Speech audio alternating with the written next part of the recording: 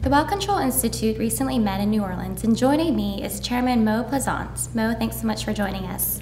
Well, thank you. It's good to be here. We're entering some exciting times in the well control part of our business. We see that is one of the most important areas that we see coming through in the next few years, certainly. And we met the board of directors of the Well Control Institute, met on Tuesday of this week to approve going forward with the Well Control Institute, and especially putting it forward that it's going to be an independent board, and it will come under the auspices of IADC as a registered company in the state of Texas. IADC will furnish the back office requirements, and we're going ahead with the Well Control Institute. Great, that's exciting news. So tell us a little bit more about the Well Control Institute. What makes it different or unique? Well, I think the key, one of the uniqueness of the Well Control Institute is the composition of its board. You know, we have had boards and projects where we've had contractors, operators, service companies, and manufacturers together in the past. But I don't think it's ever been brought to the level that we're bringing it with the senior management people that are taking a very active interest in what we do. When you look at, we're having CEOs, COOs, presidents, we're having senior VPs of both operators, contractors, and in service organizations. I think that really shows that we're committed as an industry to making sure that we can improve well control, we can improve it to our people. We have to remember that, you know, we have a social license, and that society really impacts how we proceed. And, you know, we're coming back from a rough time, a very rough period in our history. We're coming back strong, and we're coming back recognizing that we need to improve what we do. And I think having a board of the caliber that we have today, it makes us unique. We were approved also by the IADC Executive Committee yesterday, and so we have full approval from IADC to get started on what we're doing.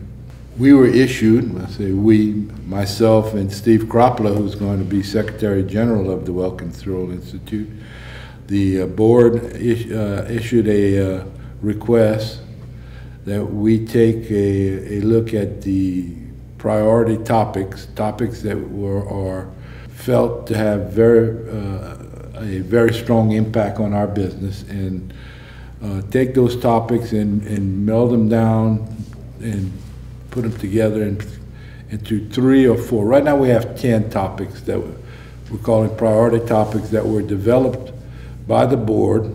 The board was originally requested to each put some ideas down, and they did. It started with, originally we had 40 topics. We've melded them down to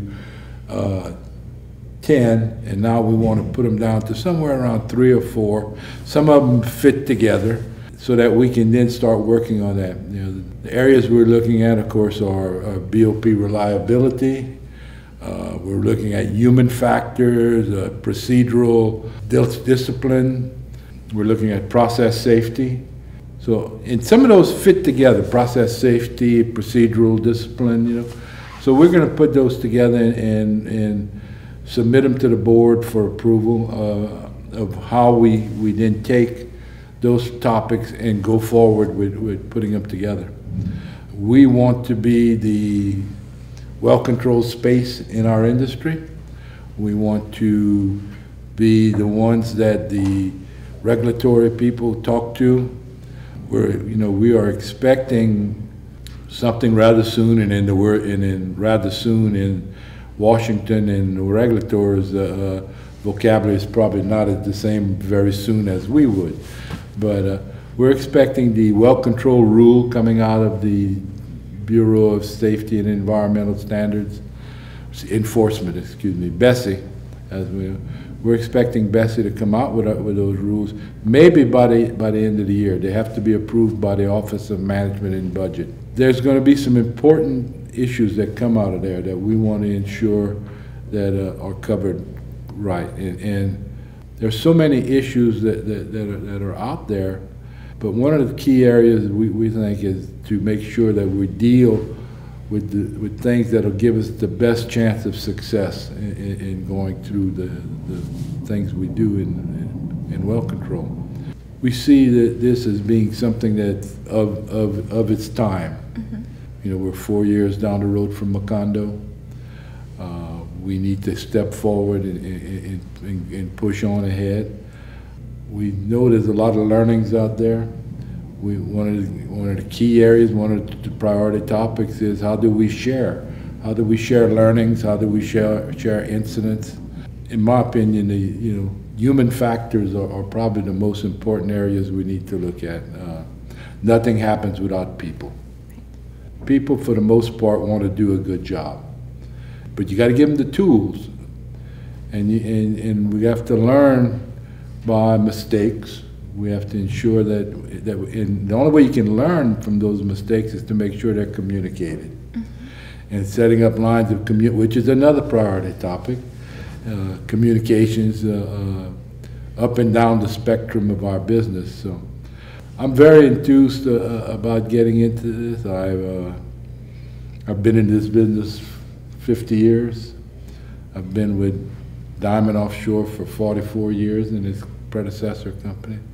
And I've just retired on October 15th from Diamond Offshore. So this comes as a timely issue for me, in that I'm able to work on something that's really been close to my heart for many years.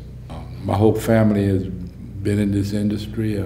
My dad, my uncles, my brother, my grandfather. We've been drilling contractors for a long time.